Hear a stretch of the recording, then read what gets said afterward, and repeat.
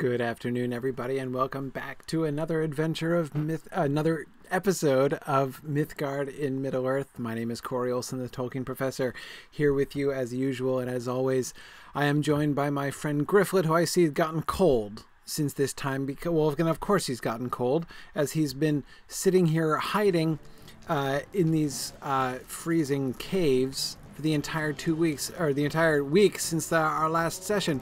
You'll remember that last time we stopped very abruptly because I was meant to stop sooner than I even did in order to give the channel over to a special event that was happening.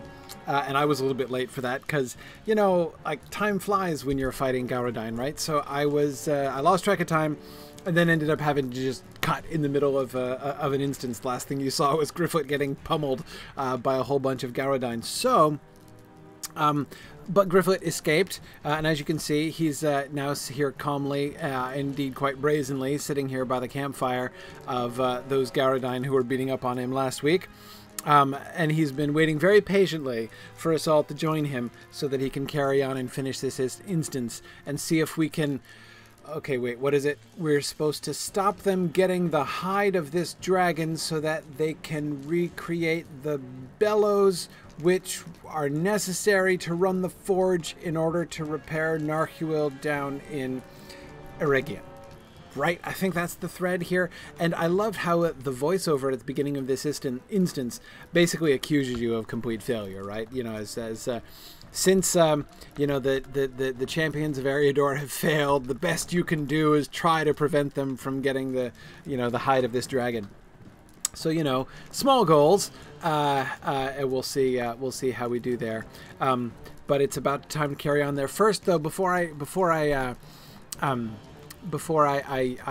do that, I wanted to give you both an apology and a consolation.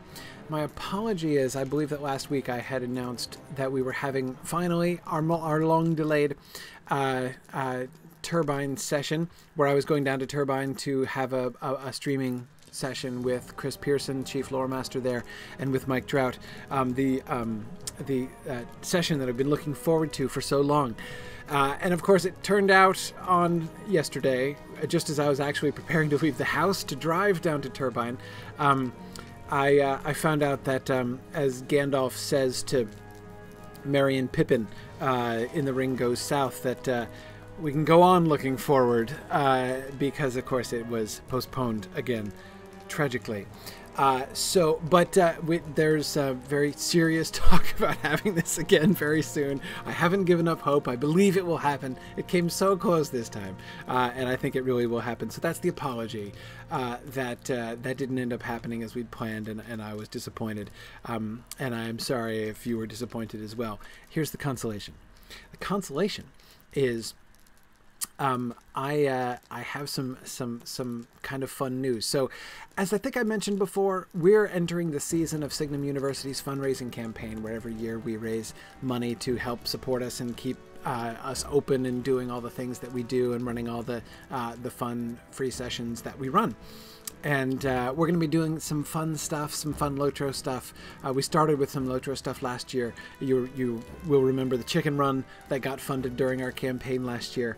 And I'm doing another. I announced last week that I'm, one event that I'm planning during the campaign, first weekend of October, which is I am planning the Gryfflethon. Gryfflet is girding his loins. He is preparing for a good cause to support Signum University, to attempt the unthinkable for a hobbit and go through the epic quest line of Moria from the West Gate to Dimrill Dale in one day. That is his goal. He is going to see how far he can get. He's pretty determined to get to the Dimrill Dale by the end of the day.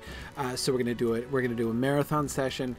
If we raise enough money in support of Signum during that marathon, we are going to. I'm going to have a follow-up marathon. Wigan is going to join in. Wigan has promised that he'll join Gryfflet here, and will not join with him, of course, but he'll do his own session where we'll get Wigan into Rohan, and I'll get to get my war steed, and you can have the.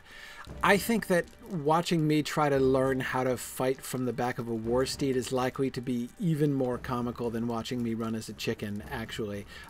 It should be of particular satisfaction to you veteran gamers out there, because it's going to be fairly comical, I suspect. So anyway, so these are two things, but those are things I announced last week. Here's the new thing. Right, another event where I'm going to do during this time. The date hasn't been set yet, but I will let you know. And this one should not be canceled. I'm going to do an interview, a discussion with Maid of Lions from Termine. We're going to get together. We're going to talk about the epic quest line. And I've always wanted to sit down and talk with him. I've never gotten a chance really to do it. I met him once briefly, but I never really got a chance to sit down and have a discussion with him. So we're going to have an epic, and we're going to do that live. So you can join us live and ask questions and stuff. It's going to be really cool. So that's going to be happening again. No date yet, but that's going to be happening soon in October, sometime in October, and I'll be announcing the date later on. Now, in order to set things up, of course, for the Moria run, which is not too long from now, Gryfflet needs to get things moving. We are in, where are we exactly? We're in book 14, chapter 12. Okay, so we're getting there. He's got some work to do. Yeah, Fairvenin, I used to when I first heard it, I also thought Maid of Lions was spelled M-A-I-D, which I thought was pretty cool, and you're right, that would be an awesome in-game title. I am the Maid of Lions, right? Yeah, it's it does sound like not even a title, Fairvenin, it sounds like a pseudonym, like a really cool pseudonym, right? Is that the Maid of Lions? Yeah, anyway. That was the first thing I thought of too, Fairvenin. Okay, so let's go. So I think, let's see, Gryfflet, what's going on here? All right, where are we? Let's head up the hill and see if we can find that dragon. How about let's sneak? You've got your warm weather gear on, Gryfflet. That's so sensible. Ithil, huh? What's he doing? What on earth are you up to? You scooping the flesh out of your own warrior and eating it? Seriously? Prey. Oh, you mean me. Yeah, I guess stealth is really no point. It's Mordrembor! After all they've cost my pack... Were you just eating that guy? Okay, so...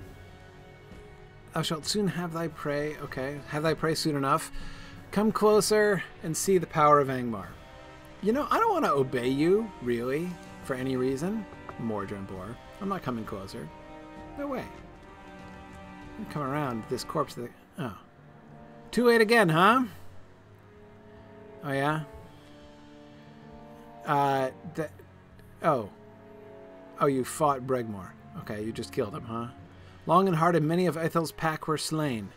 Yet in the end, Bregmore fell before Angmar's might, as will all things. Right. Now the beast's hide shall serve Angmar the fires of... Oops. What happened to the fires of whom? Hang on. The fires of Tambardine shall be stoked again. Narkul will be forged anew. But I don't need to concern myself for that. Oh, yeah, that guy's going to kill me? Oh, whatever. Take my gift to my associate. Huh? You're associates now? Come, brothers? Oh, goody.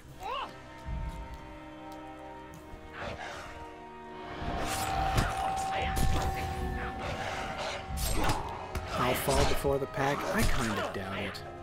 I mean, I pretty much did in most of your pack on the way up here, frankly.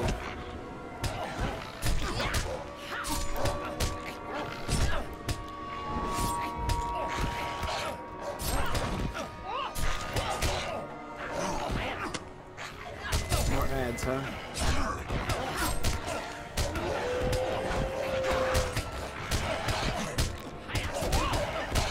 Let's kill the little wolves.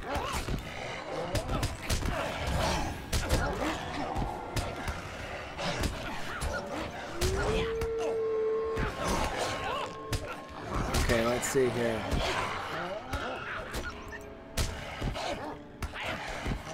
can I target the totem? Yes, I can. I don't know what that totem is doing, but it can't be good.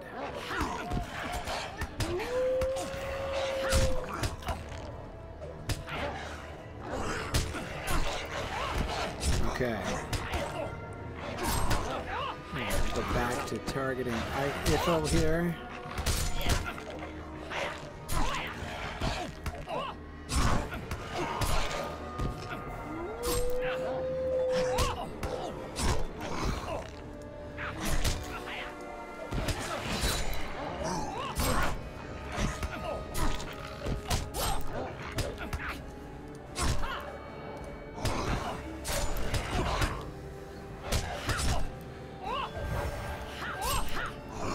This is close. You got this, Gryfflet.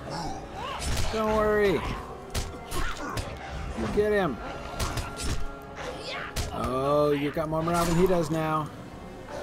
Oh, yeah.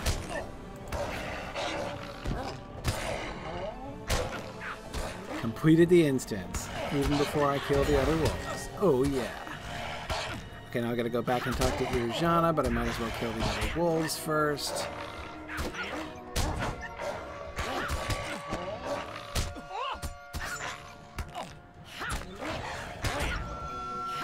Then on the way back to Eregion, I suppose it is, I can answer some more questions, I think. Okay. Woohoo! Strong work, Gryfflet. Don't let Morgenbor taunt you. It's not like we really wanted to thwart them. We wanted to go down to Eregion and stomp on them there. Clearly. So that's fine. Just take some chunks of ore while we're here. Alright. That was kind of a smallish dragon. Do I just have to walk all the way back? Really? I should just let the wolves kill me. That'd have been faster. That's alright. Oh, I know what I can do. Okay. So, let me queue up a lore question. What do we have here? Okay. So, because I kill all these guys, but I sneak past the worms. So,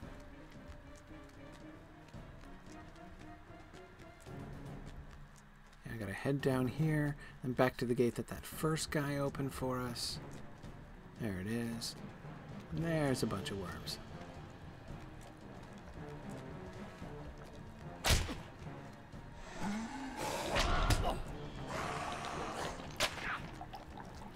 Okay, so let's see. Lore question.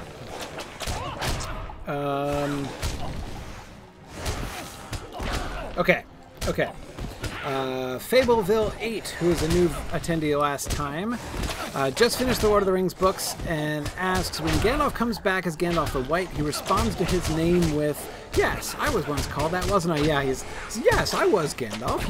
You may still call me Gandalf, he says, right? I love that. There is that moment where it seems like he's surprised, like he doesn't actually remember his own name, which I agree is a little bit, that's a slightly odd moment. Yeah, and if you were wondering if I was just taking the quick way back to here, I totally was. Yeah, that was the super quick travel, which is dying and appearing at the res circle where you want to go, basically right next to the stable master. Yeah. So I was disappointed to find that the res circle that I got to from inside that instance was down here the first time when I accidentally died. But then, of course, I immediately said to myself, hey, wait, did I actually remember to? No, I didn't.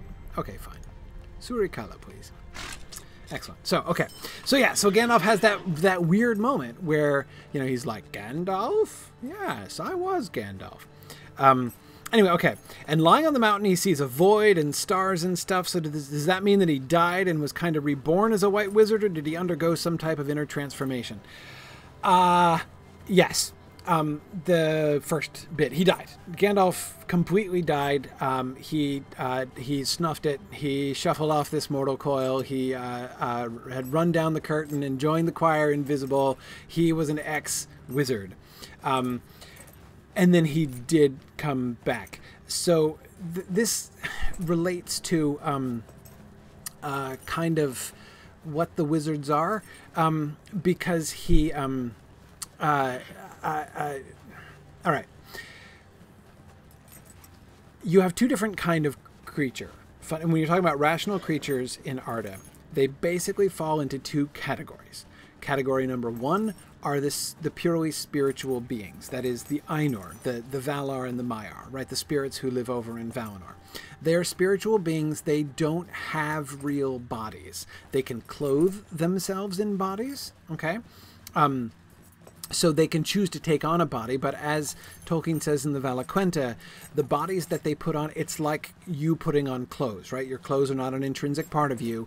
You put on clothes, you can perform different functions with certain clothes. You can demonstrate certain things about yourself, right, by the clothes that you wear, but they're not intrinsically a part of you. They are a choice that you make to sort of adorn and represent yourself, right? And such are the physical bodies to the Valar and the Maya. The other category of creature in Middle-earth are the incarnate races. That is, those who have both body and spirit, and their bodies and spirits are joined together at birth and separated at death.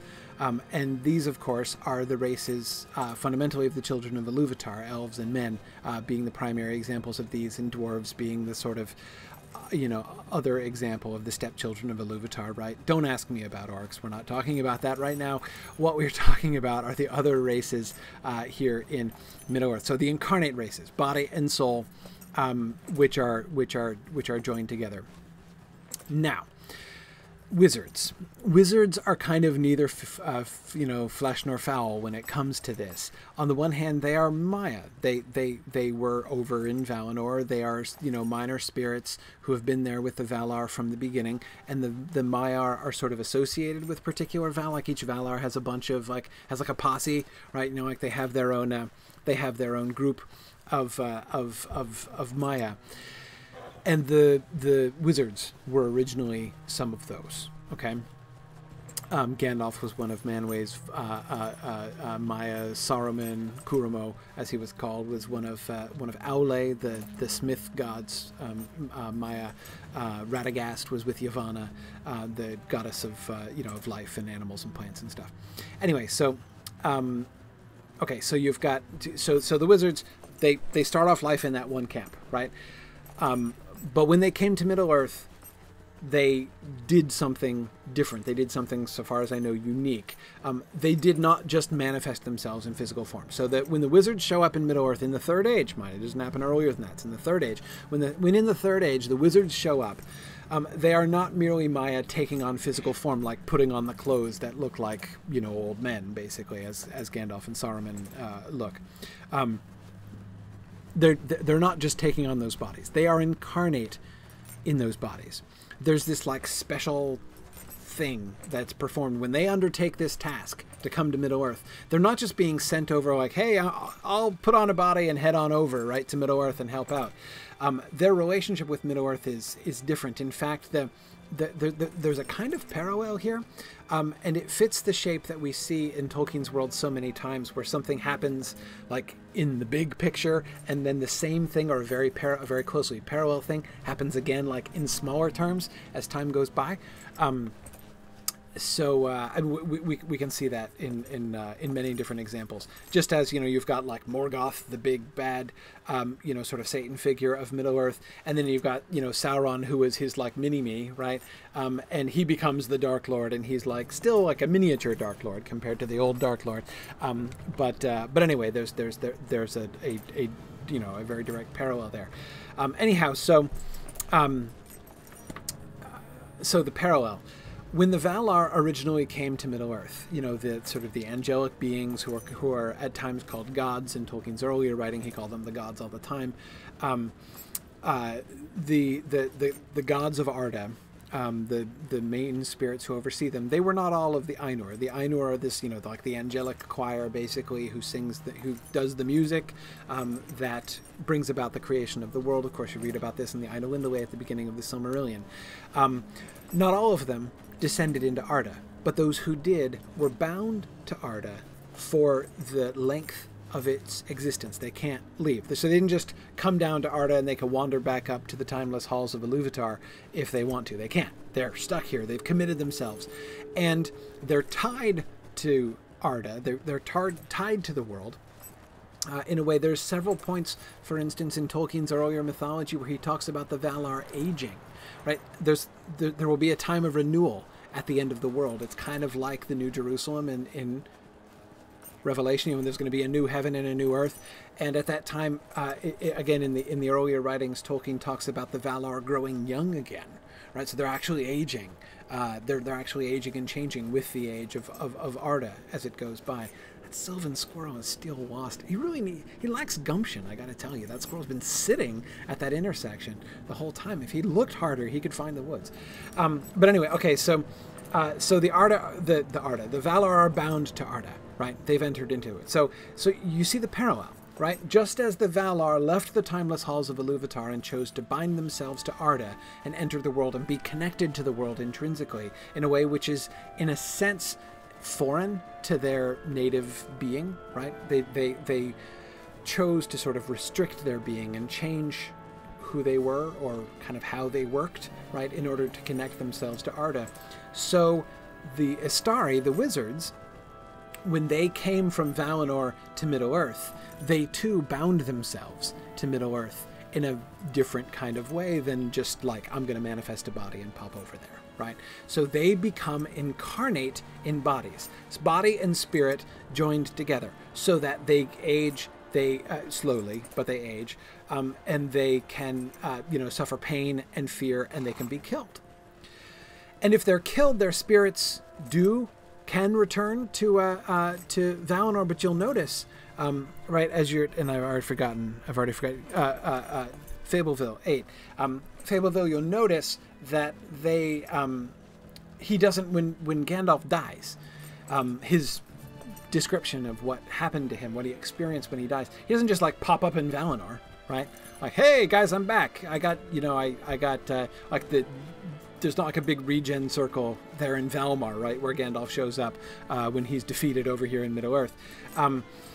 Instead, and really, I don't know about you, but I have totally finished an instance just like Gandalf did, right, where he throws down the Balrog and then bleeds to death afterwards and completes the instance posthumously. That's totally what happened to Gandalf, right?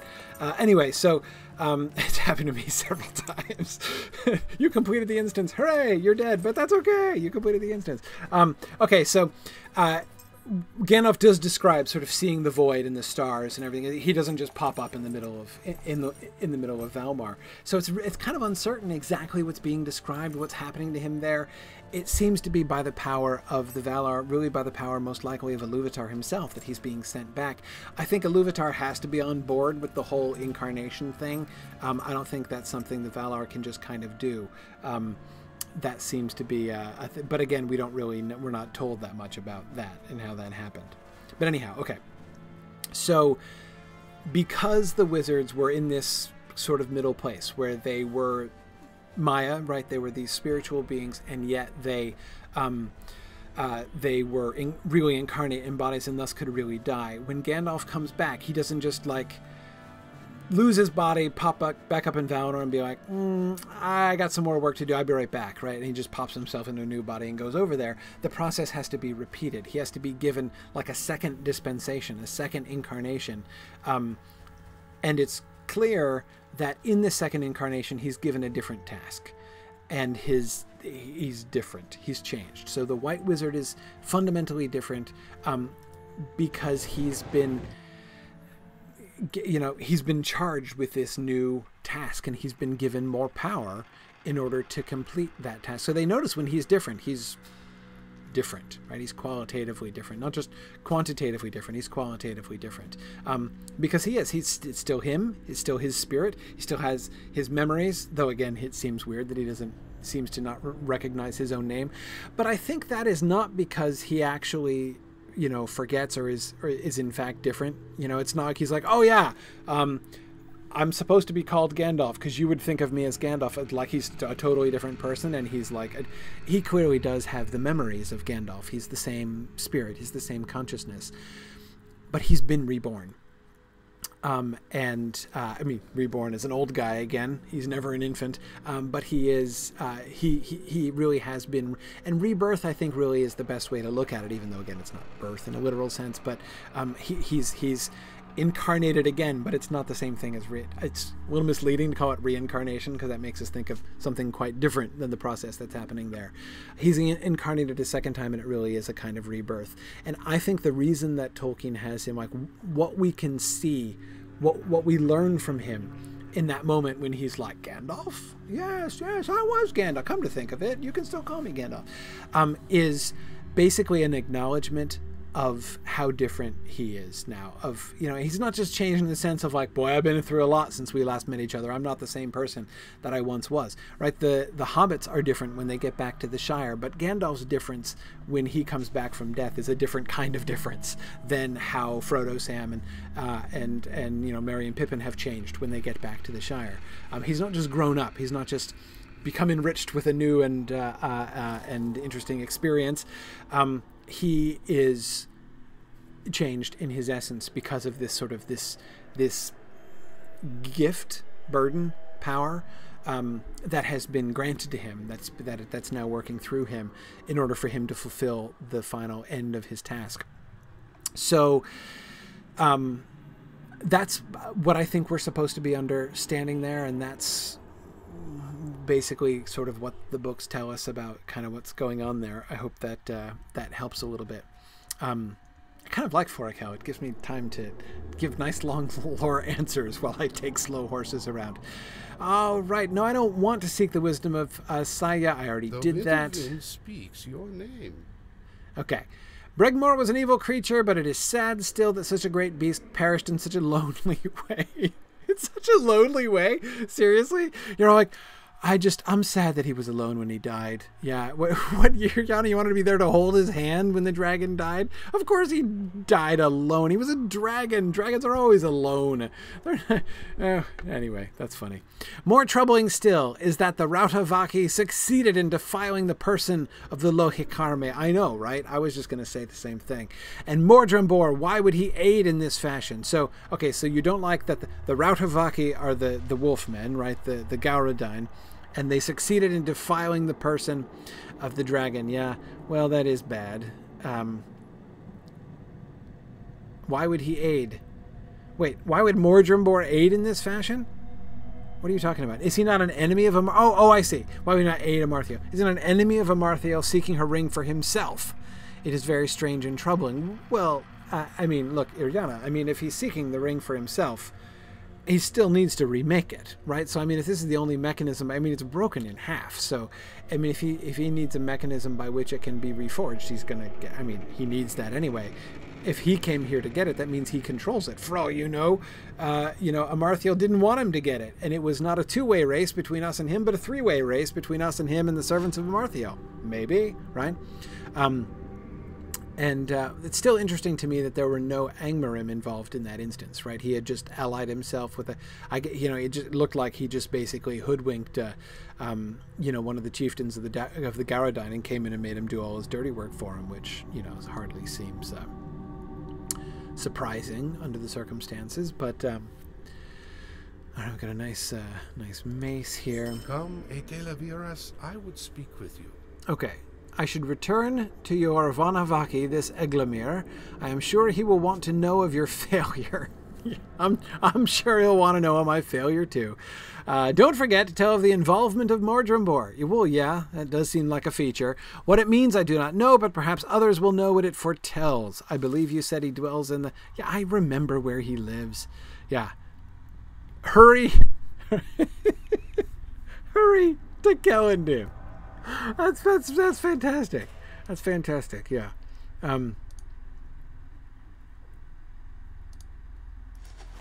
Okay. We're here. And he wants me to hurry all the way across the continent down to here. Right? It's like a several months journey. Better hustle, man.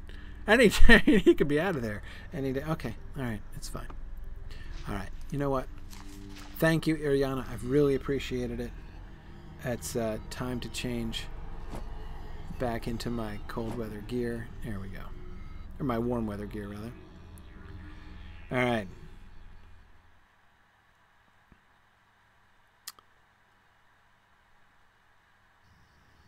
All right.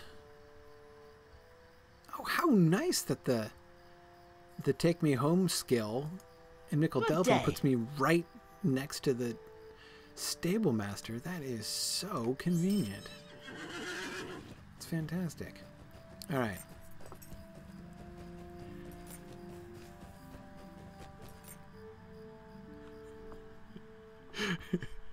I missed this witty bit of dialogue. I love this. See my text down here? It says, Garadon Raider says, ugh. Yeah, he sure did. Okay. Hey, Toron. Yeah. Still got the skinny stables going on. Those are the skinniest stables I have ever seen. Really need to think about widening those. I mean, I know you're probably thinking, okay, the contractor screwed up and he made the stable doors too narrow, but look, we're leaving here any time now, right? We're all just hanging out here until we go to the Grey Havens, so why fix the stable doors now when we're just leaving Middle-earth behind forever, right? So, I mean, it might seem like a waste of time, but they've probably been that way, right, for probably like a couple thousand years, and you're just like, it's not worth changing them. I know how you elves think. Okay. There is little hope now that we may hinder Amarthiel from reforging Narkua and bringing her armies to bear upon Eriador. That's the spirit, Eglaimir. Especially if this Lord of Umbar, this Mordrimbor you spoke of, is aiding her once more. Well, let's not, you know what they say about assumptions, Eglaimir. Will you lend me your ear? Do you need one? An ear, that is. Okay, fine. There's no more aid I can give you. And let's be honest, Eglaimir, you never really gave me all that much. With the hide of Bregmore and Celebrimbor's shaping tool, there is naught to keep Angmar from rekindling the forges of Eregion and reforging Narkua. You have failed, but think not too poorly of yourself. The chances were slim at best. Okay. You failed, but you never really had much chance of success, so that's fine. You should return to Rivendell and bring this dire news to Elrond Half-Elven. Okay. All right. Yeah, I know where Rivendell is. Okay. Yeah, so, hurry to Rivendell. From here to there, right? But you better hurry, because you never know. All right. That's fine. Let's go talk to Elrond again.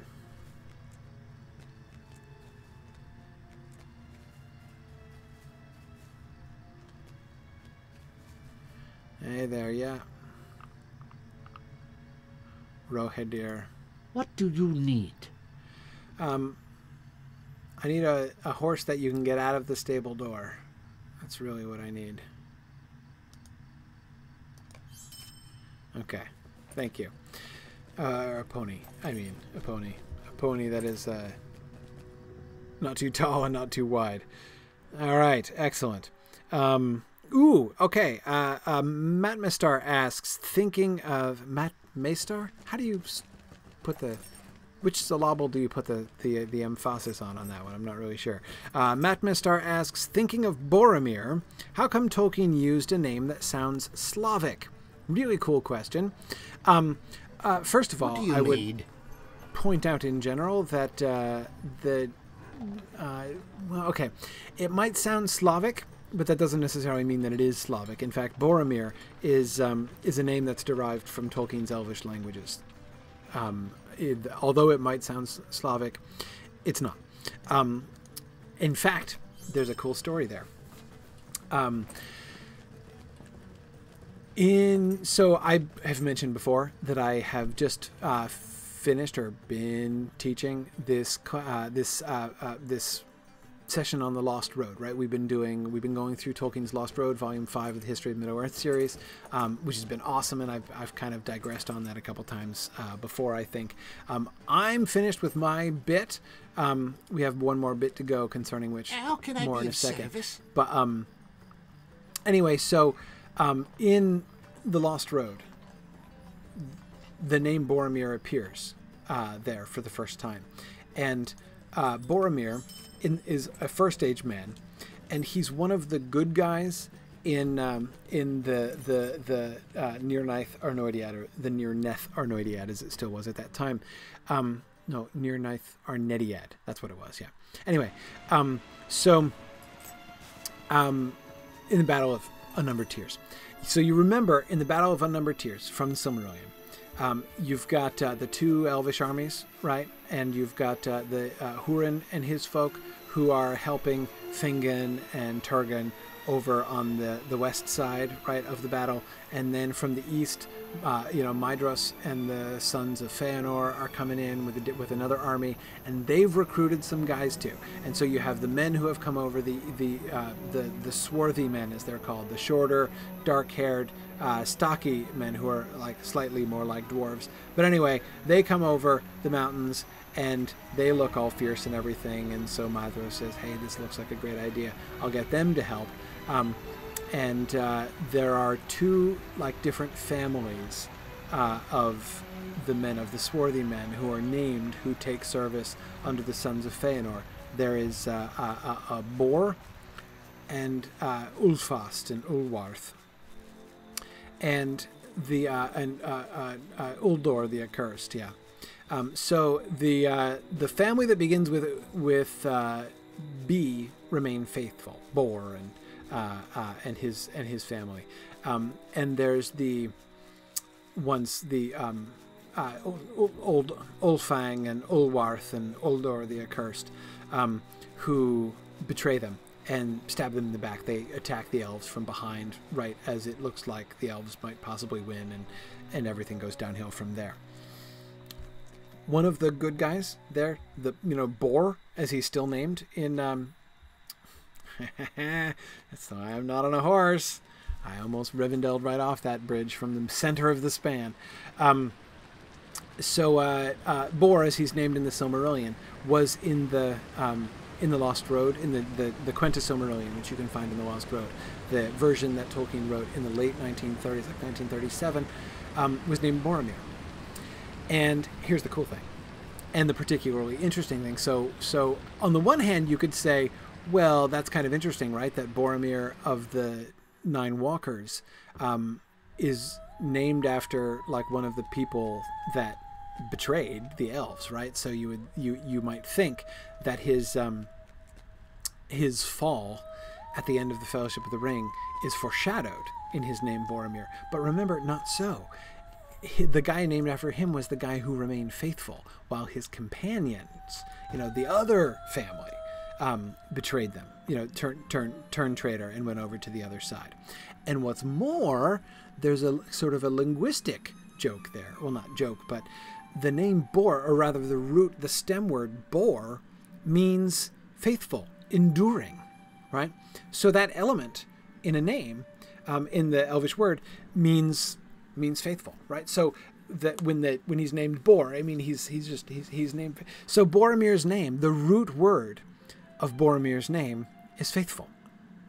Now, you can decide whether you think that was done in irony, right, in the Lord of the Rings, that it designed to sort of enhance the tragedy of that moment, right? That the heir of the Lord of Minas Tirith and this wonderful leader of men, Boromir, falls to the allure of the ring, whose very name means enduring faithfulness, falls to the allure of the ring, and it therefore sort of emphasizes the tragedy. That reading seems to work to me. You could even see it as a kind of like don't judge Boromir too harshly kind of move. I think it's really emphasizing the tragedy there. But anyway, so that's where Boromir's name comes from. It's although it is kind of Slavic in sound. It's not merely just a Slavic name that he's brought in. All right, Elrond. The ring forges will burn again. I know you sound excited about that, Elrond. Amarthiel will reforge Narkuel and use it to lead her armies against Eriador. Boy, you elves are all such, downers, I mean, like, it's not raining yet. The sky isn't falling. We might still be able to do something here. At her side will be Mordrembor, who appears to have sided with her once more. Well, hang on. Elrond, did you hear what I said to Eglaimir about assumptions? right? We don't know that. I mean, it did not sound to me. Mortimer didn't talk about his lady. He didn't suggest that he was in. What he said suggested the contrary. He talked about his associate, right? Which suggests, first of all, A, that he does no longer sees himself as the servant of anyone. And you'll notice, Elrond, that there's been a progression in Mordremore's character, right? First, he was the faithful servant to Amarthiel, who won't betray her and continues to do her work while in captivity and all that stuff, right? Then he shifted his allegiance and talked about a new master, right? So Amarthiel was his mistress, and then he took a new master. Whom he didn't reveal who that was, but he took a new master. And now he's not talking about masters. Now he's talking about colleagues, right? Now he's talking about his associate. So he clearly now views himself as an independent agent who is merely in collaboration with somebody else. So he's not returned to Amarthiel's service. It doesn't sound like he's in anybody's service, but I'm guessing that Amarthiel is probably not the person that he's considering his colleague, right? The one he's considering his collaborator there. So that's probably somebody else. I think we still need to see it. So Elrond, you're jumping to conclusions here. If this happens, the North will be crushed, and though Rivendell will stand, it will only be a matter of time before we too are overrun. Can we call time out on the doomsaying here, Elrond? I mean, it's like, if this happens, then that happens, and this is... despair is for those who see the end beyond all doubt, Elrond, right? We don't. Must put an end to Amarthiel's plans once and for all. Exactly. Let's have some Estelle. Will you lend me your Elrond? aid once more? Okay, yeah, no problem. You can have my aid as many times as you like. One last hope remains, Gryfflet, and vain it may well be. What if the hope is me? Then you're saying it might be vain. I'm going to try not to take that personally. I must travel to Mirabel and try to put an end to Amarthiel's plans there. Okay, I agree. That was I was gonna plan to do anyway. I must hurry. It may already be too late, but there is a slender hope that she has not yet received the materials she needs to rekindle the forges of Eregion and reforge Narhuel. Right, she hasn't received... So she has the tool from the tomb and the hide from the dragon. But she might need some other kind of obscure ingredient that she hasn't gotten. Right, yeah, well, here's hoping, Elrond, right? Mirabel is far to the south of Rivendell in the land of Eregion. It's okay, I can just pop down there pretty quickly. May the stars shine upon your road. Okay. Excellent, yep. I will accept this fellowship quest, absolutely, no problem. Travel to Mirabel and try to stop Amarthiel. Okay, I'll do that. Now, I don't think Gryfflet's ever been to Eregion. So I think we're going to have to do this the old-fashioned way. That's what I suspect. What time is it? Oh, we're still good. Look at that. We've still got 45 minutes. Let's see if we can get to Eregion. All right.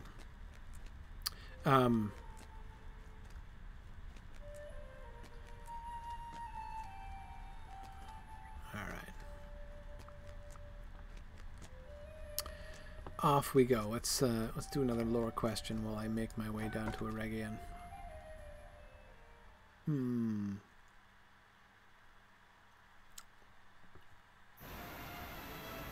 to figure out the best way down there here.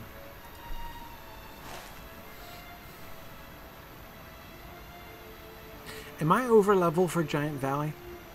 Will I attract the mobs in Giant Valley? Does anybody know what level they are? Are they going to be grayed out? Tell me if the mobs in Giant Valley are going to be grayed out. If so, I'll go through Giant Valley. If not, I'll go around. I don't want to mess with like kiting all of the drakes and wood trolls and troll shaws after me. Yeah, Gryfflet's 51, so yeah.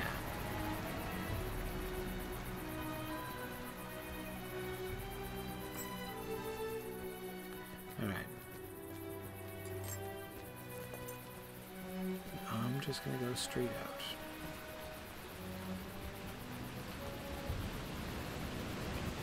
Because I don't have any travel context, I think, for Eregion. I'm gonna do this the old-fashioned way.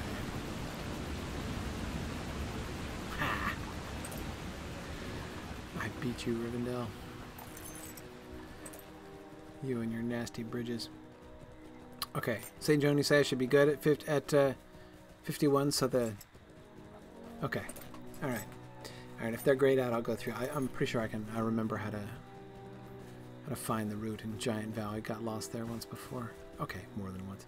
Now, I did not turn. I didn't even twitch. What the heck? Alright. Okay, up we go. So, alright, so while I make my way, let's see if I can both navigate and answer a lore question, which I know is always a little touch and go here. Okay, Erocheb asks, how independent do you think the princes of Dol Amroth actually were during the time of the Stewards? I seem to recall them as being described as practically independent. Great question. Okay, because Prince Imrahil is kind of an odd character, right? Or sort of an odd concept. Like, who is this guy anyway? And exactly what is his relationship to Minas Tirith, right? What is his relationship to Gondor? Is he well, so, okay, first of all, remember that several of the regions of Gondor apparently have their own independent lords, right? Like Forlong the Fat, Lord of Lasarnach, right? So, you've got Lasarnach, and he's the Lord of Lasarnach, but he obviously has he has sworn fealty to Gondor, and is responding like a vassal, basically, of Gondor, of Minas Tirith.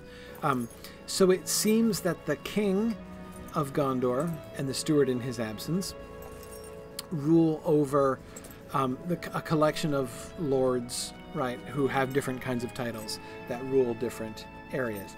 By the way, let me just say, because, I mean, most of you probably know this, but I didn't know this for a really long time, so just for what it's worth. I know when I was young and reading Tolkien, I got totally thrown off by his title of prince. Because when I was young, the title prince had only ever meant one thing to me, and that was like the son of the king, right?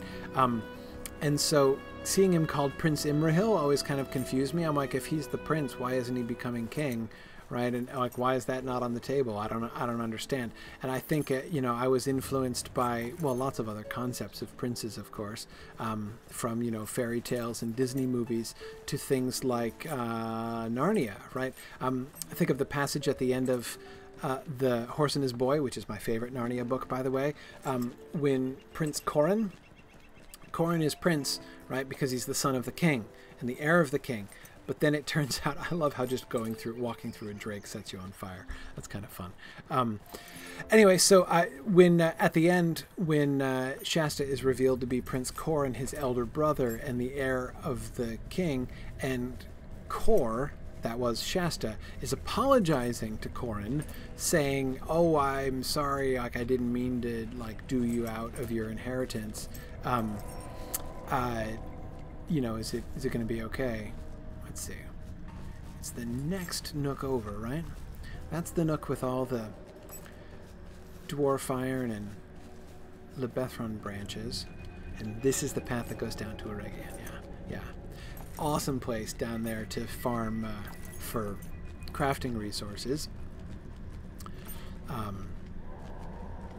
Scholar stuff, too. All over the place. For some reason, there was like some library of the old days that just got scattered around that valley in Giant's Valley, and you find these, all these scholarly relics all over the place down there. It's slightly comical. Anyway, so when Shasta is apologizing to Corin, who's grown up his whole life thinking he was going to be king, and now he's finding out that this other guy who didn't know that, his long-lost brother has come in and has taken over, as heir of the king, and Cor is assuming that Corin is going to be pretty mad about that, right? And instead, Prince Corin says, "Oh, hooray," right? "I never have to be king. It's princes that get to have all the fun," right? And Corin is awesome. By the way, I was like probably this close to naming my second son after Prince Corin, actually. We didn't in the end go with Corin. This is my son who's actually named Matthias, but Corin was on the short list actually for a while. But anyway, so that was always my concept of prince, right? Prince, like in the general sort of category of royalty, but basically discussed in contrast to being king. It's the thing you are when you're royal but not ruling, right? That was always my definition of prince. And so I always kind of wasn't sure, like, so what does that say about Prince Amarthiel, right? Is he of the royal house in order to be a prince? But if he's of the royal house, why didn't he become king, right? You know, why didn't they? I mean, okay, you know, so like, is he an heir, therefore? Because how can you have a prince in a kingdom which very famously has no heirs of its kingship, right? That this is why that threw me for a really long time. But of course, the reason for this is that the word prince does not mean that. Oh, look, I've got mobs who may attack me now that I'm through the troll shows. Gotta stay slightly alert. So that the traditional definition of prince, the traditional usage of prince, is not that. It was, if anything, that idea of prince as royal but not ruling is a kind of a fiction that well, I'll talk about that later on. The original meaning of it, how that word was used almost all the time in English in the Middle Ages, in the Renaissance, means, like, prince. The word prince was a synonym of sovereign. So like you have treatises in the Renaissance, like in the Elizabethan period and stuff, talking about like the rights and powers of princes, right? They don't mean of the heirs to the throne. They mean of rulers, of sovereigns of nations, right? So to be a prince was to be the sovereign of a nation. So how did prince come to mean the person who was royal but not sovereign of the nation? Well, because the term prince, you know how royal children tend to be given honorary titles, right? Like they'll be called the Duke of wherever, not because they actually exercise any oversight over that region, but just as an honorary title, as being the child of the ancient silver, just as being the child of the monarch. Oh, you jerk! Stupid Crabine. Anyway, so honorary titles. That's how the word prince came to be associated with those who were of the royal family but not ruling, because prince became a common one of those. And of course, the most famous of these honorary titles was Prince of Wales. And those Prince of Wales doesn't mean like I am the prince who is in some strange way associated with Wales. Well, the association with Wales is strange enough, but no, of course, what it actually means technically, like what that phrase, the Prince of Wales, denotes is I am the sovereign of the land of Wales, right? And that particular title, by the way, was brought in by Edward the First. Yeah, Edward the First, the one who built all the castles in Wales. He conquered the Welsh and set up castles with which to, this ring of castles around, with which to oppress them and keep them in line. And what he did was he then took his son and he brought him over to Caernarvon, which is the sort of his central seat there. And I know that those castles were built in order to oppress the Welsh, but they're gorgeous castles. And if you ever get a chance to go and visit the ruins of Caernarvon and Harlech, I love Harlech, such a beautiful little castle, and Beaumaris, which was never finished, but it's still really cool. Anyway, really, really awesome if you're into medieval architecture and castle architecture. Just some of the most gorgeous surviving sort of castle designs that you can see anywhere. Absolutely love the Welsh castles. Anyway, so Edward goes to Caernarvon and he installs his son, his infant son at the time, and names him Prince of Wales. And the idea was he was trying to keep the Welsh in line, right? So it seems like his vague sort of hope was, hey, I can take my kid and my son and heir, right? Who's going to be, so they hate me, right? Because I just conquered them, and, you know, hard feelings. So, but maybe I'll install my son and make him Prince of Wales, and then like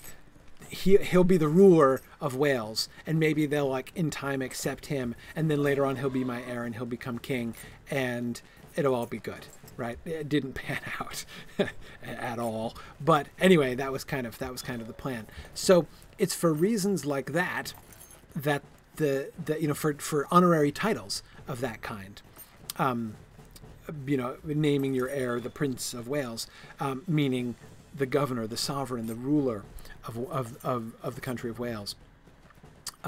That's where that name, how that name kind of came down around that way. So Prince Amarthiel, therefore, is prince in the sense of he is the sovereign of his region. His title is the parallel to the Lord of Lasarnach, right? So he is a feudal lord underneath. You know, he's sworn fealty to Gondor and serves Gondor, and his relationship with Gondor is very close, right? He's very loyal, but he's not.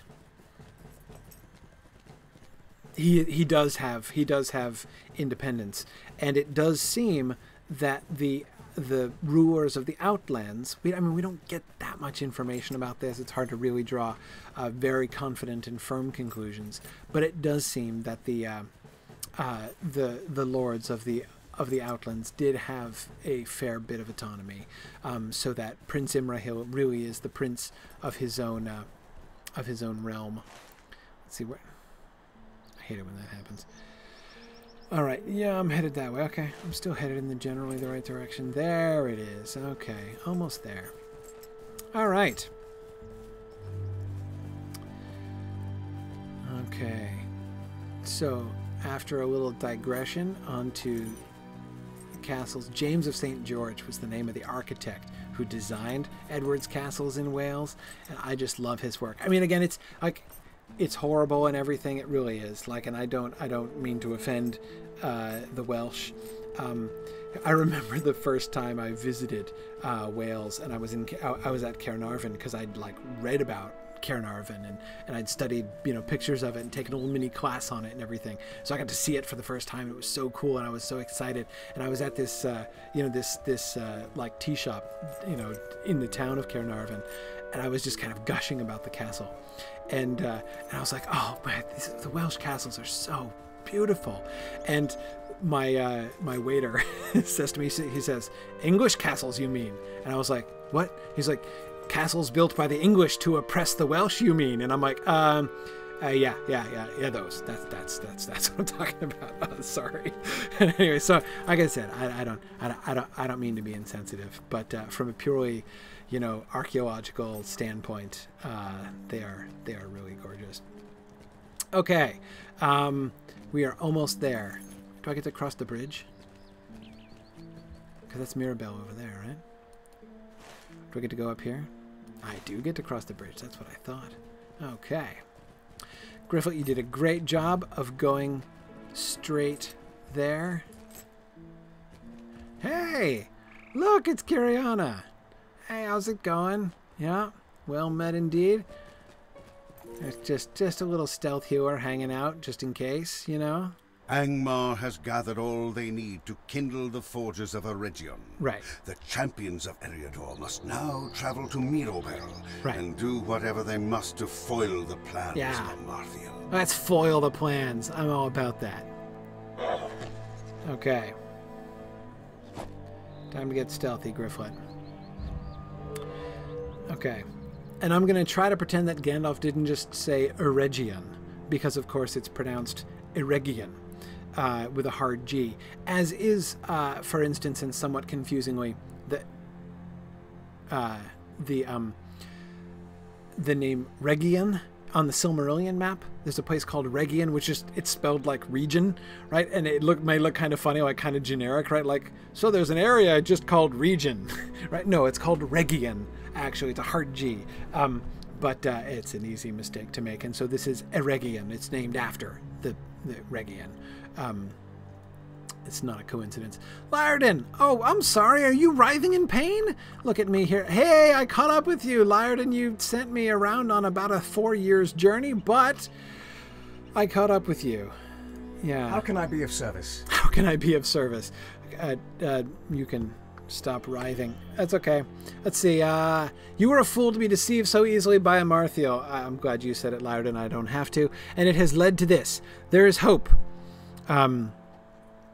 There is hope, however, for she left me alive. Perhaps if she can be hindered from reforging Narcuil, Narmalith may be reclaimed. To enter into Tamirdain, you will need to defeat the Gorthorog who holds the keys to the forges. His name is Strock, and he is a mighty foe. Okay. All right, I'll hurry. Oh! What? Did you just expire? Ugh. You udd. Oh, okay, he's breathing. I don't have to, like, do first aid or something here. Am I just going to leave him? Just leave his body? Regular elvish trick, as Shagrat would say. Can I... You wait here, Lyrdon, alright? Don't move.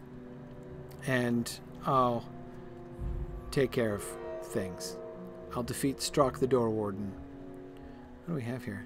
Uh-oh, who's that? Who's this?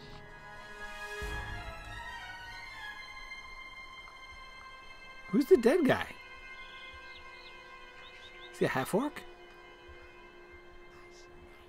Kind of looks a little half-orcish. Are these the servants of Saruman who are being... Because Saruman has overrun this place with his Dunlendings and his half-orcs as we pass them by. But now they've been taken over by Angmar, right? So these are Angmarim orcs who have come down here and killed Saruman's servants. Yeah, see, here's a skirmisher looting the corpse of another probable half-orc. Okay. Alright, I'm following. I got you.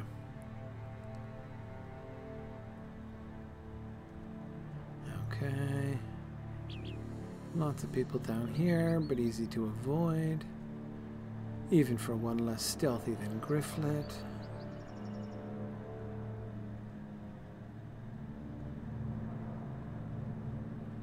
Okay, more orcs. What's this?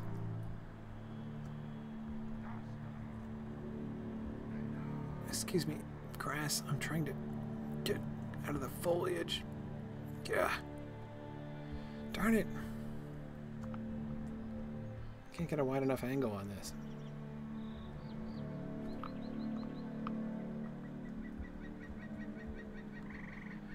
Ah, finally. Okay. Alright, so this is blocked.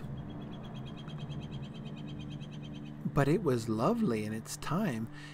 Is this a grapevine? Like, are those blue things bunches of grapes? They don't look like grape leaves. Are they flowers? Like bunches of flowers, like lilacs or something? I'm trying to figure out what, because that's a really dominant, image up there above the arch. You would, I mean, like, this is in the place, right above the arch, where in a Numenorian structure they would clearly have like 7-pointed stars, all that kind of thing. But no, instead we get some kind of vine-ish something or other. All right, can't go in there, no problem. Let's see. Can I go through this door?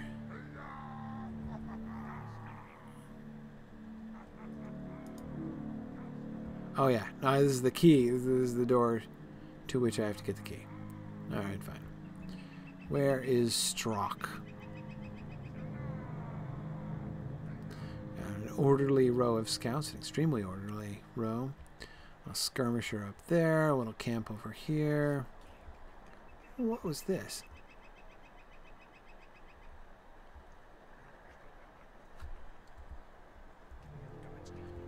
Stupid foliage.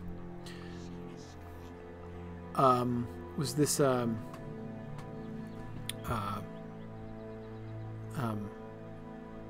was this?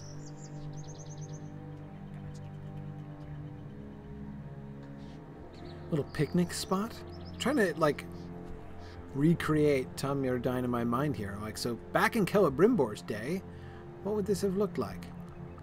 Like, so for instance, this random pillar that's standing over here, which is a lovely pillar. It's connected to those pillars on the other side of the river?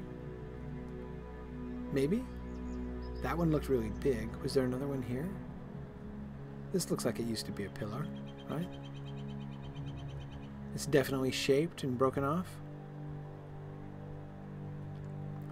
Or that was a row alongside street lights? Aqueduct? Not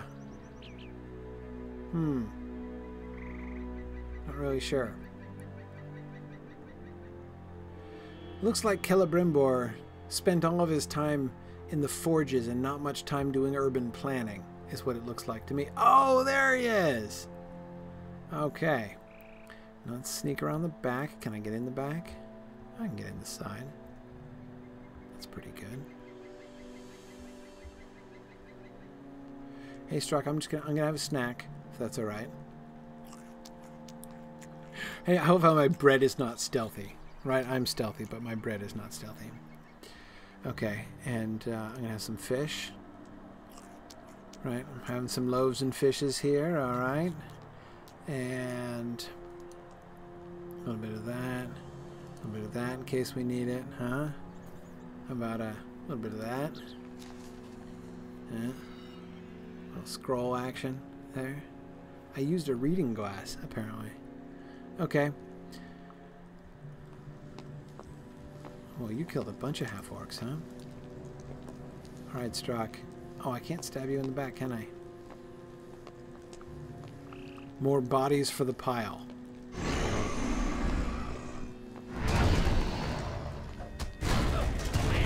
Come on, Strock. Let's do this.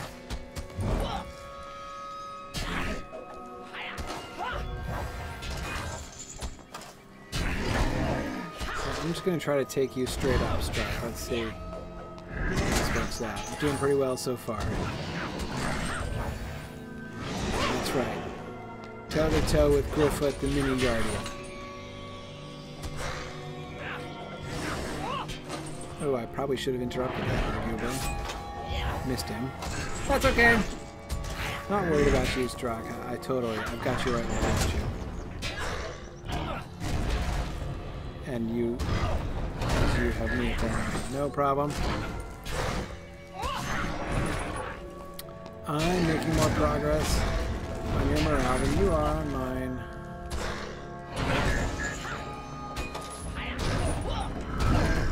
And I just sneaked past every single one of your underlings. Strock. Right, do you have any idea how useless that makes you?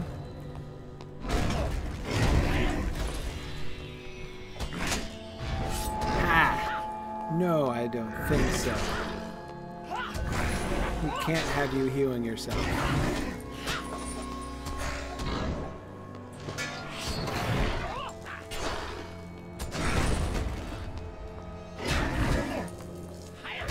Okay.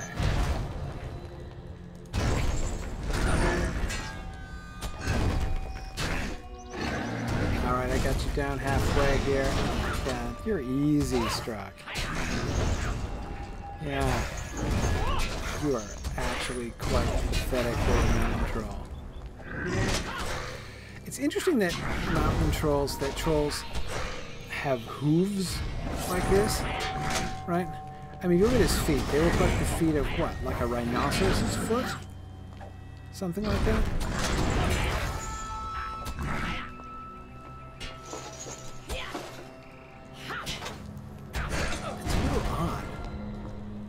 I don't really understand why that should be.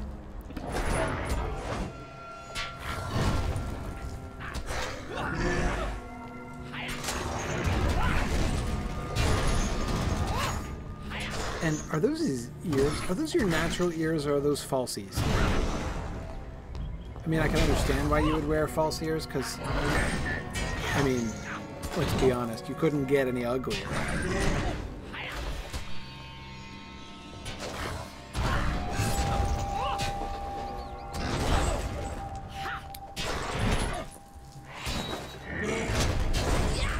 Oh, yeah.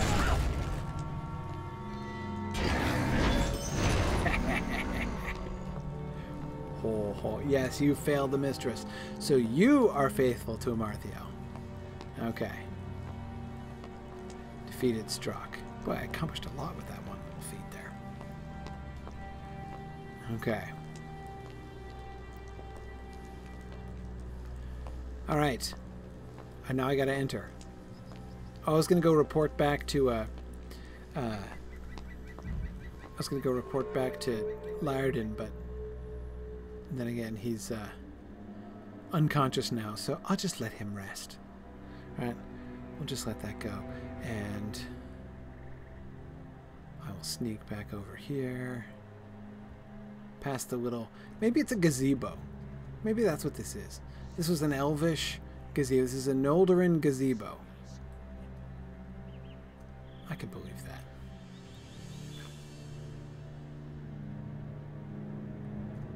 Okay. Ah, see. Whoa. Now look at the doors. Yeah. Who is next to the doors? Celebrimbor. Same statue as we see in Rivendell, right? What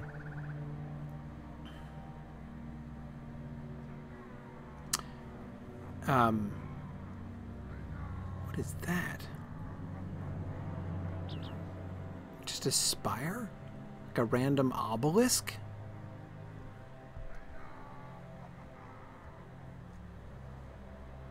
Huh. That's interesting. The obelisk thing is interesting. Let's go look at the obelisk. What is that pattern down there? Resolution's not good there.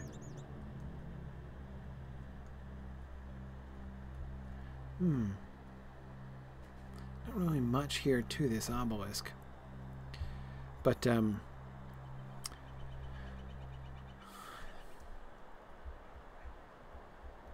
just fascinating that they built it in the first place. No, it's not an obelisk, it's an arch. See, from this angle, from the front it looked like an obelisk, but it's not. It's an arch. Where did it go? Where's the other half of the arch? Over to the gazebo over here. Up on the wall? Somewhere over there? No? Over towards the gazebo, I guess. Oh, look, see, there's another one that way. There. There. Over there. So there were several arches. Wish I could get a helicopter shot of this.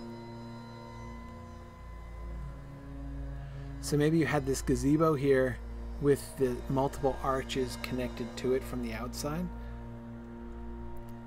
Okay. Alright, so not much for urban planning, but the individual features are quite lovely. But this door now, this is the really cool thing. So, okay. Celebrimbor's statue, right?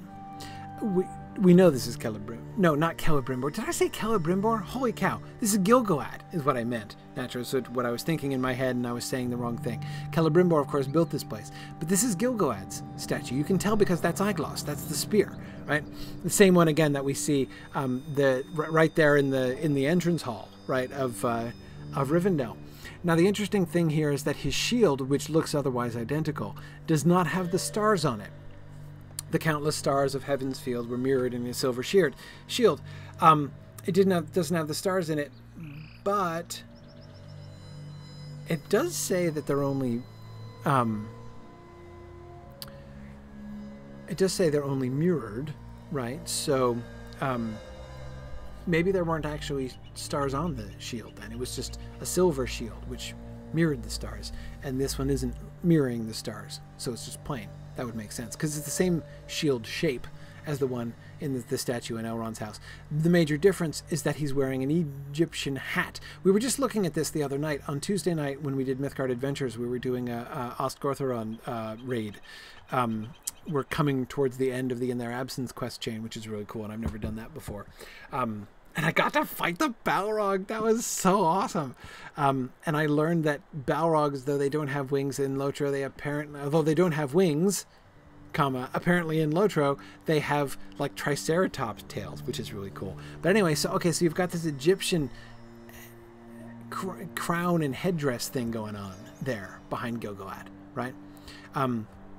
Now the gate seems to me to be evoking bushes. Seems to me to be evoking wings.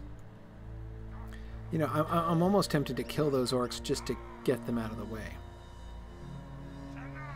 because I want to back up to where they're standing.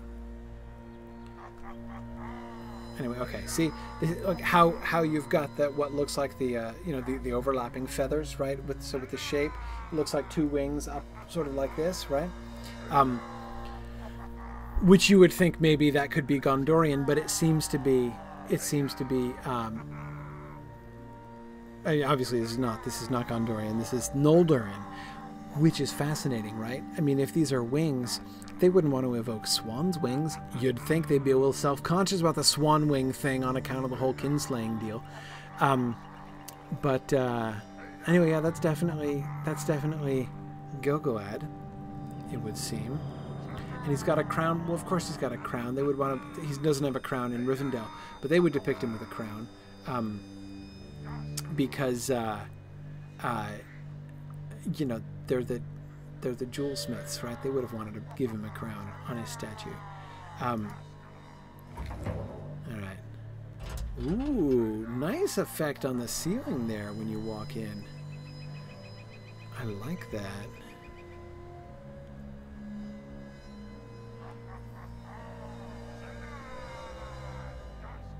Doesn't that also look kind of bird in flight there? The pattern on the vaulting. Huh. Cool.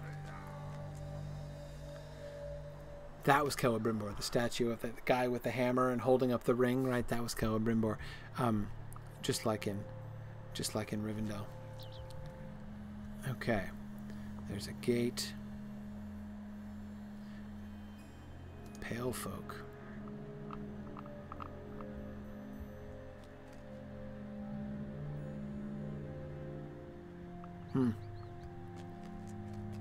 The pale folk seem... Oh, not the horn blower. Oh, I disrupted you like a boss. Oh, I almost never get to him in time. That was awesome. Okay. Ringlore of Tom Mirdine.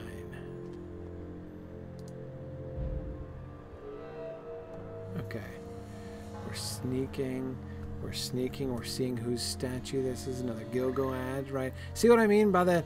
Doesn't that look Egyptian, right? Doesn't he look kind of like a pharaoh, right? With the horizontal stripes and the thing that sticks up behind his head. Very interesting. More of those high arches. Notice how delicate the arches were. All the arches are broken off, right? Because the stonework up at the top was so delicate. All right. I'm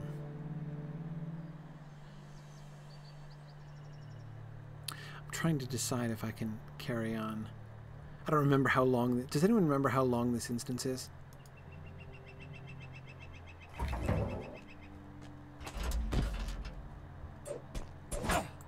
Because I need to go before too long. I've got about 2 minutes, and I do need to end on time today. And if this instance is too long, I'd really best... You must warn the others. You're a jerk.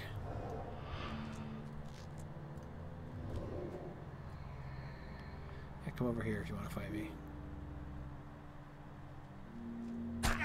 Okay, thank you.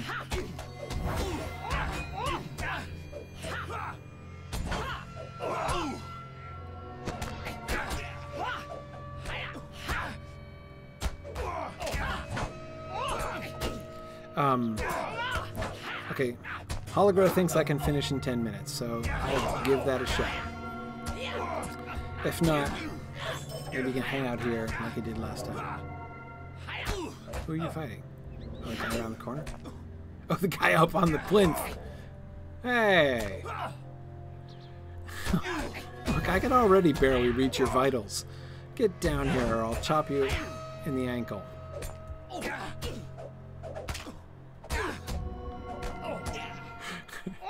I will stab you repeatedly on the foot.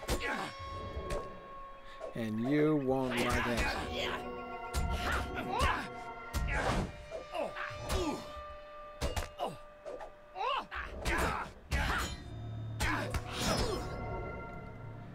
I found the torn manual of ring lore.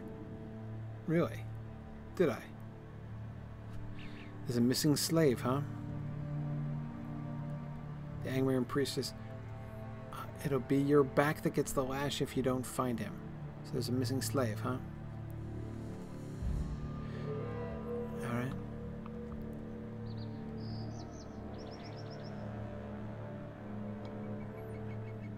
Let's see, where are we going? Straight across?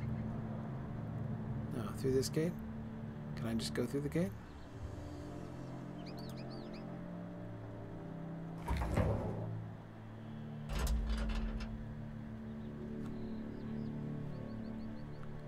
Stealth again. No.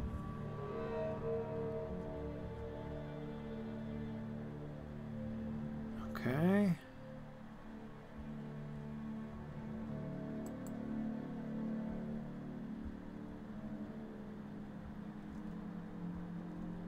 I don't want to go through that gate. You miserable wretch, work harder. You guys are such jerks.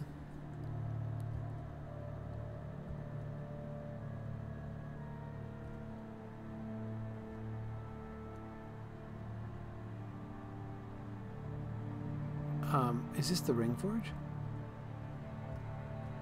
Oh, there's a Gorthok up there. Ooh. Is that carving? Is that Celebrimbor? Look at that mural. It's a mural. How fantastic.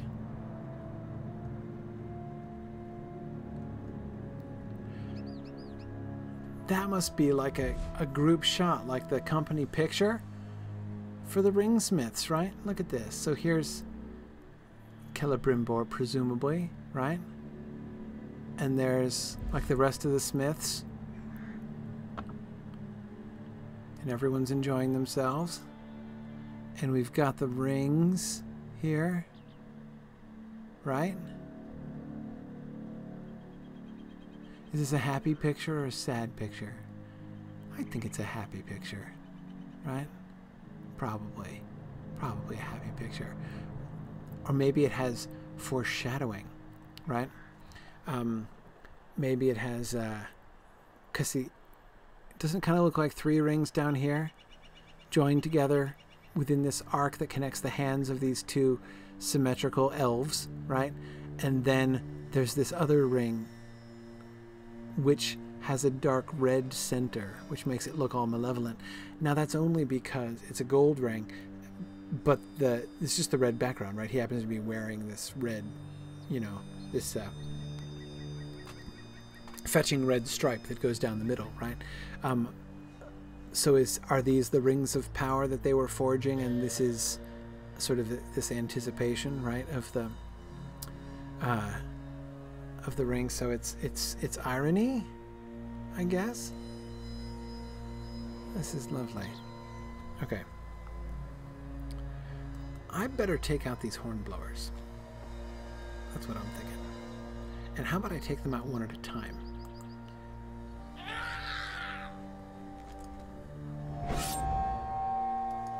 Didn't work. Dang it! I must have been too far away.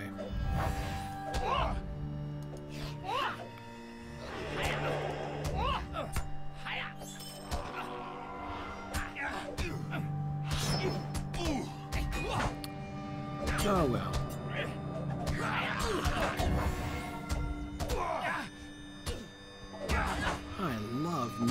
skills. Oh, there goes the other hornblower, whom I can see. Alright, line up, everybody. After all those Gauradine and wolves I just fought at once, though, I don't think you're going to scare me with this.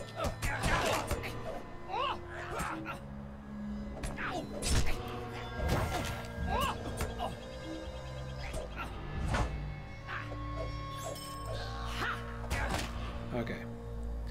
Alright, I'm going to take you down, if you don't mind, and then I'm going to go, because I think I got to go over there, because I think that's my destination, isn't it? Kind of looks like my destination. Right under the portrait of Celebrimbor.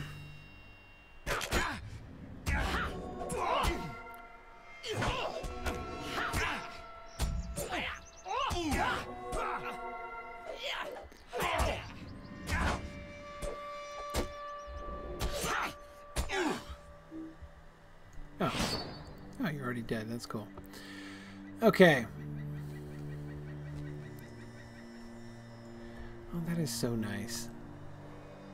Yeah, I choose to think this is a happy picture. This is probably the picture that was drawn on the occasion of the Guild of the Jewelsmiths last, company picnic, and that's Celebrimbor addressing them with his speech and telling them how they're all getting big bonuses that year. Those were the good times, right? Is there something over here? What's the thing over here that I am not going to be able to stealth over and do anything with, so I better just get down to business. Hey, everybody. Yeah, how about I start with you, Anglerim Princess?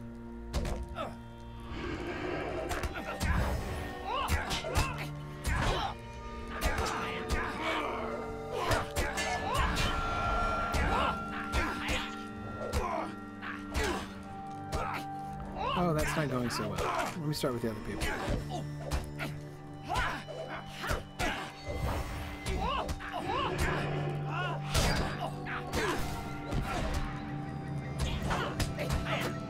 All right. Yeah, now that I see it closer. Yeah, because it looks like there are 4 rings. Which, in a non-foreshadowing sense, doesn't really make much sense, because why would there be 4 rings?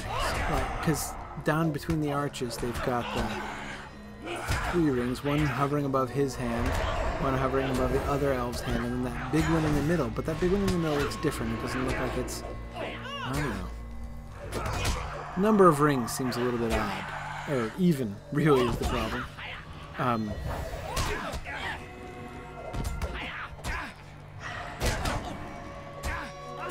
Let's not pay so much attention to the murals that we all die an unfortunate death. It's all fun and games until you die an unfortunate death.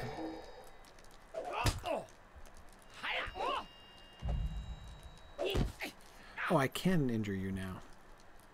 Well, that's fine.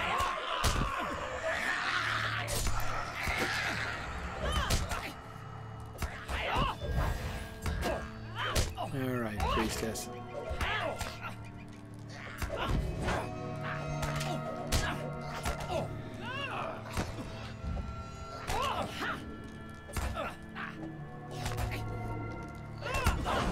Okay, so... is that really a shield at the bottom, or is it just sort of designed? I wonder. Gotcha. Oh, not just the scavengers? You guys, why don't you just go free? You really don't have to. There's a rotten manual. Is that my goal, the rotten manual?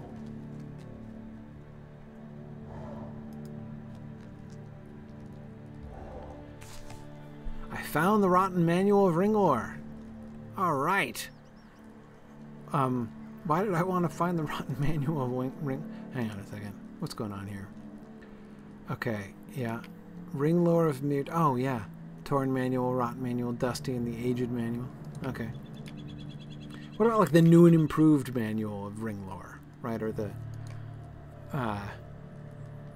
you know, now up to date for the first time manual of ring lore. Oh, well, at least I did get to inspect this more closely.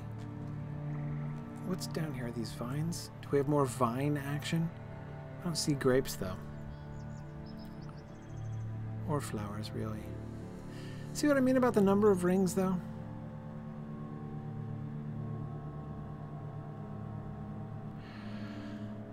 But you know, I gotta tell you,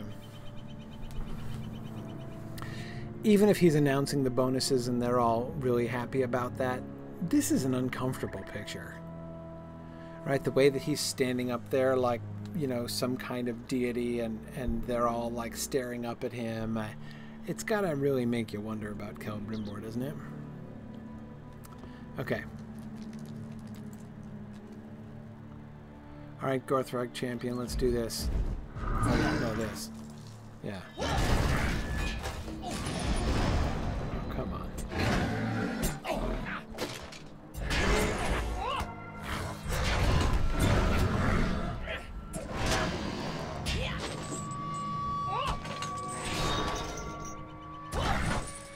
Okay. Hurry up, Gorthrog champion. Let's get this over with. I've got ring forges to find.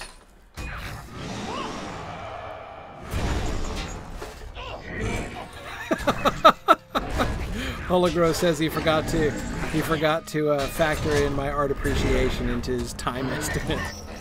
Hologro, you should know better than that.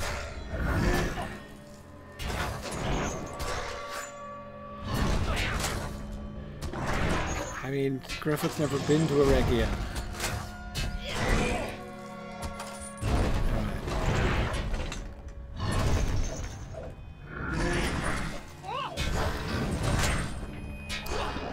Speed this up, I'm late for my 2:30 meeting, Gorthrog champion. Yeah, if you think you are mean and ugly, wait till you see my 2:30 appointment. Yeah, that's gonna be seriously bad. Okay. Another swan wing door. Stealth.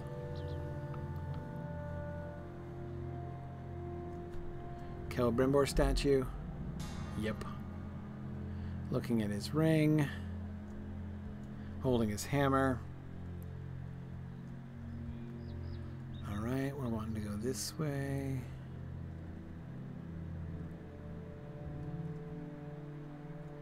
Back to the door. Fight the priestess.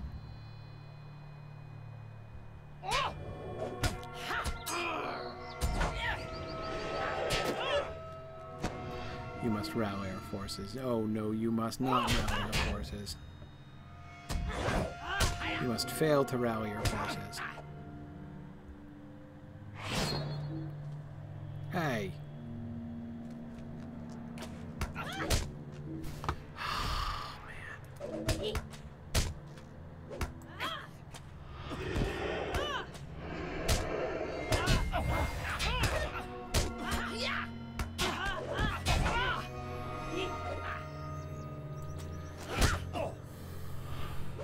Oh, man. You're gonna rally some different forces over there? Who's hitting me? And with what? Oh, you are from way over there? Oh, come on, man. Did she rally you? She's still over there causing trouble?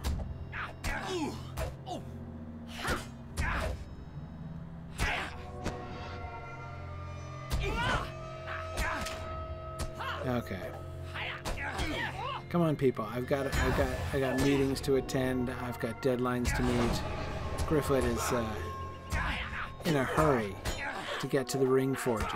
I mean, as who wouldn't be? Where the rings of power, most of them, were forged, right? I mean, that's cool. We're still in combat? Because there's still priestesses running around, doing their running around thing. Here she comes. Yeah, I don't want to attract the hornblower. Right, so, okay, good. And you didn't heal either, which is nice.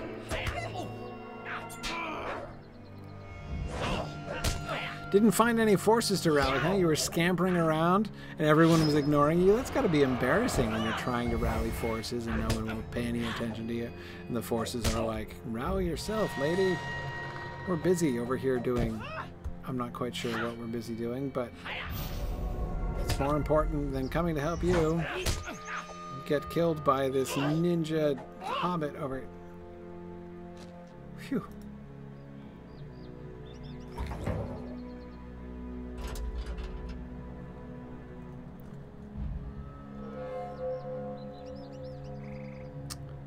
Alright. What is he? Oh, here's another hornblower. The named priestess is probably going to rally somebody. 2 scouts.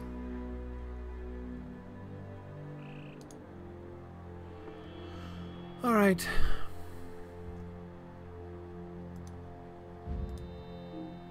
The mistress foresaw that I would come, huh?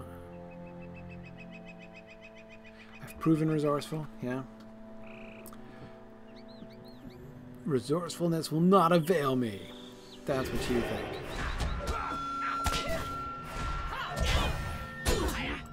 Oh yeah, I've got to get rid of your ads first. Fine. Okay, Angmarim Scout. You first. Oh, she's gonna run off.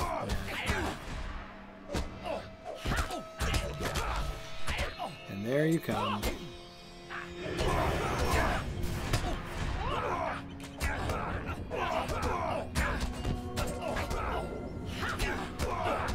It's starting to get a little hot in here.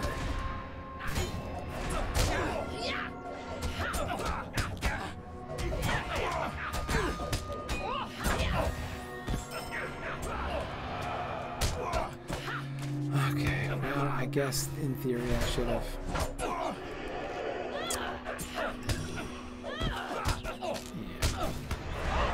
Really probably should have taken them all out first, I guess. Which is what I did when I was with my guardian. Trying to be faster, not gonna make it.